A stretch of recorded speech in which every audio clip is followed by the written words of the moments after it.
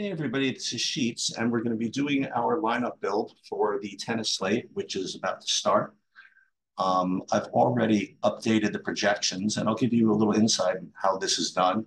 And for the people who are investing in this, you'll see kind of the process behind it. And then we'll also take a look and see if we were good about getting unique lineups. So we uploaded my own custom projections in here with my ownerships and my projections here.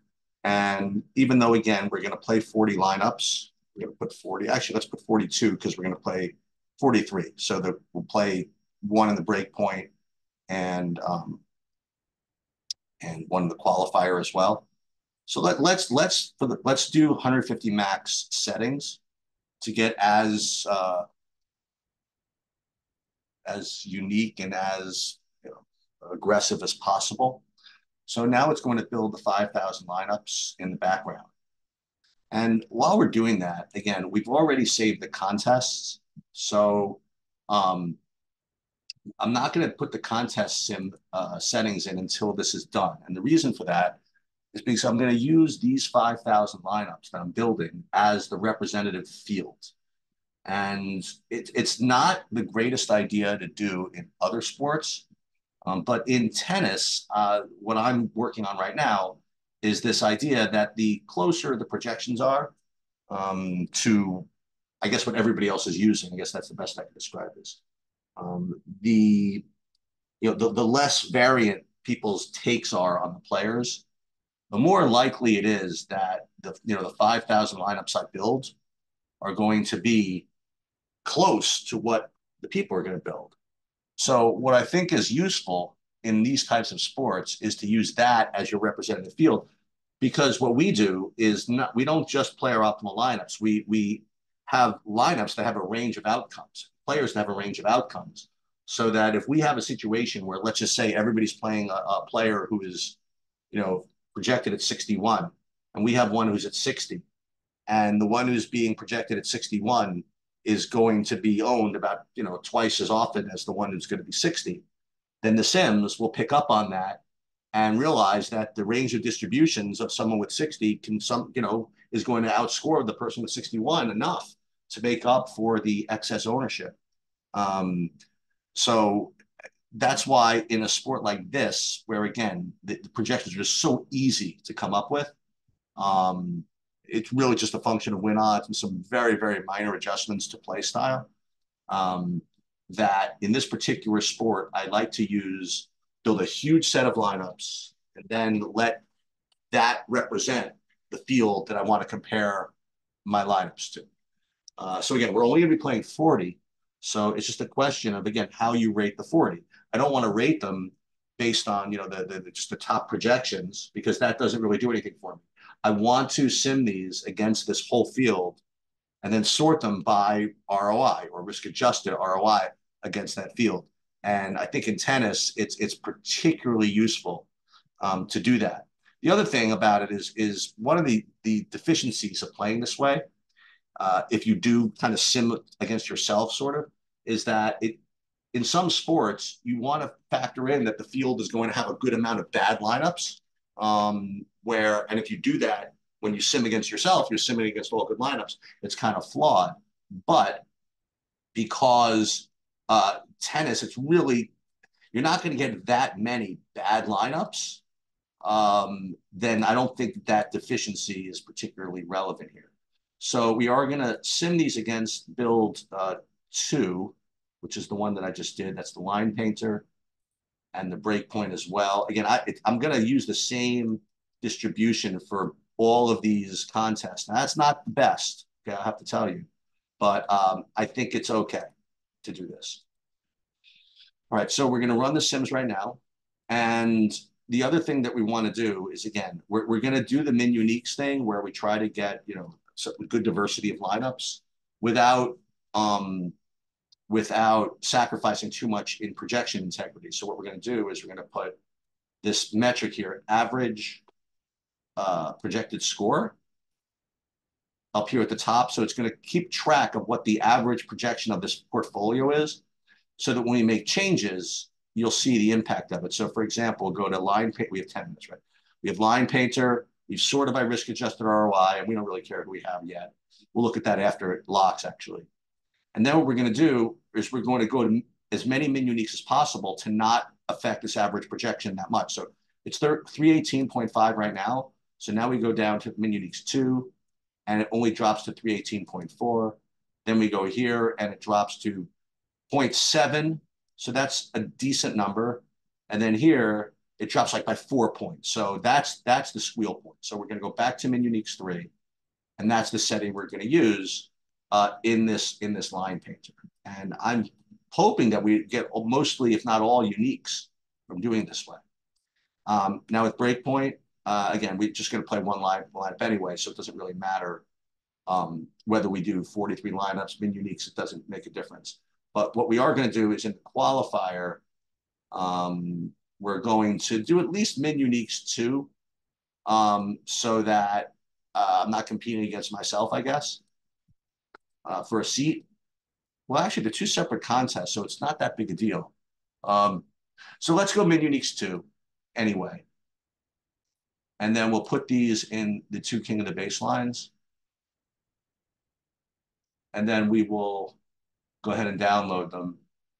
And we're off to the races, okay? And that's really the end of the story. You know, again, most of this kind of is done pre-flop, you know, with making sure the projections look good and all that stuff. Once you get here, the process for me is relatively, I want to say automated, but it's relatively standard. Okay. Now what we could do, we have some time, like kind of a geo mean test to just make sure that we're not, you know, running the risk of getting too duped. So let's go back to the line painter. We'll resort these by risk adjusted ROI. So these are the ones we're going to be playing, but actually, what was it? Min uniques 3. And let's see what the geo mean looks like. So what we're doing here is a primitive guesstimate of what you need as far as ownerships to make sure you're unique. So the contest size is 2745. So we go to the geo mean calculator, which we have. What's 2745. So we put this in 2745 in a contest that has 6 entries, you know, 6 players per lineup. And with 1 dupe, or not even 1 dupe, you could do, if you really wanted to get funky, you could go 0.1 dupes, and you could do that in when you really want to get different, you know. But here it's a big enough slate where you just put 1 dupe. So as long as your geo mean is about 26 or lower, you're in good shape. And even if you went to 0.5 at 23, you'll see that most of these are pretty. We're looking at this number here, geo mean. It's like none of these are particularly chalky anyway. So there's just so many, 24, 25, whatever match slate is big enough where you don't really have to worry too much about that. But we're going to check after the slate locks to see what, you know, what the uniqueness looks like. As a matter of fact, what if we did that? We already already uploaded those. I wonder if we could do another set just to kind of see what that would look like. So let's just say we went to, you know, 0.1 dupe. So we really want to make sure we're unique. Okay. And let's say we want to do a geo mean of 18.2. I want you to see what that would do to the average projection. So right now it's 317.771. So let's just take a look. Geo mean less than, let's just say 18.2. So again, let's see, it was 317, right? That's what we're looking at. Well, it actually didn't do too much to it, which is kind of weird, right? So what does that mean? Are we supposed to do this?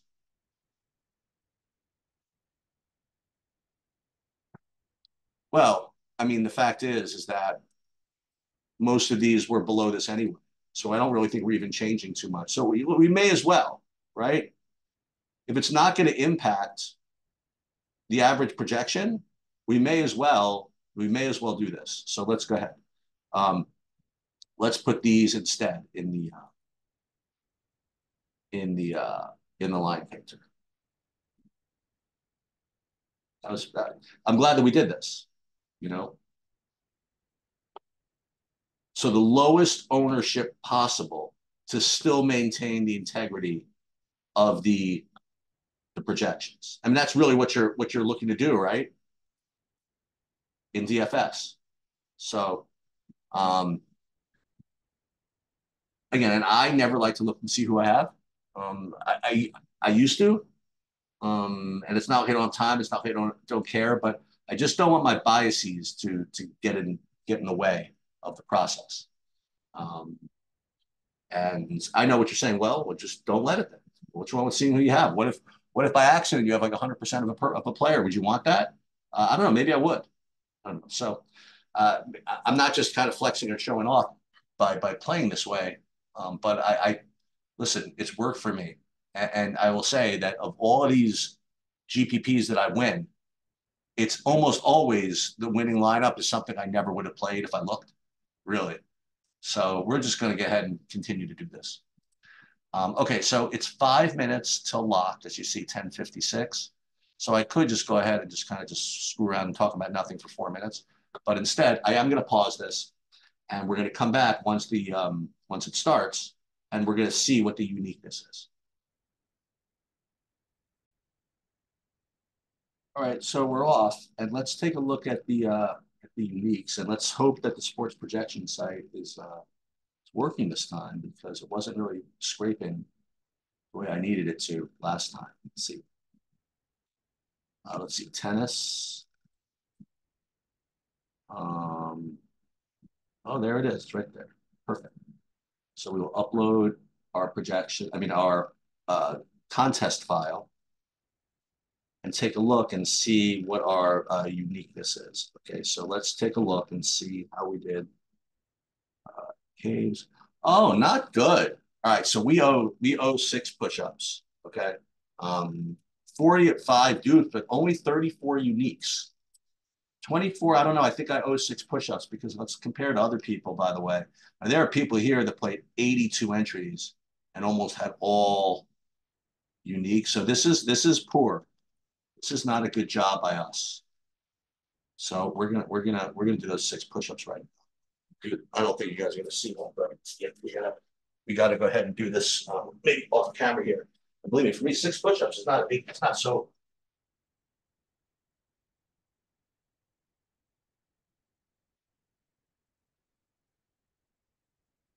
All right, there's 6. For a person of my advanced age, 6 push-ups is not great, not so easy. All right, so now let's take a look, I guess, at our exposures here. Um, go back to SaberSim and do that.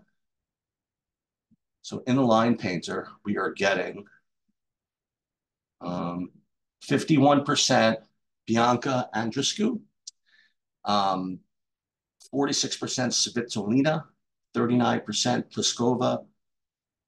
But again, like this is, I don't know how useful this is for you guys, but it depends on how they're all combined. So we will, I guess that's all I can do for you guys right now. I mean, this is who you can root for. The other thing I guess I can show you is in the big buy-ins who you can root for as well. And again, this is just for people that can't really access the DraftKings lobby. So in the breakpoint, this is what it looks like. And our one little pivot here is Lynette at 7.5% ownership. And then that's in the breakpoint.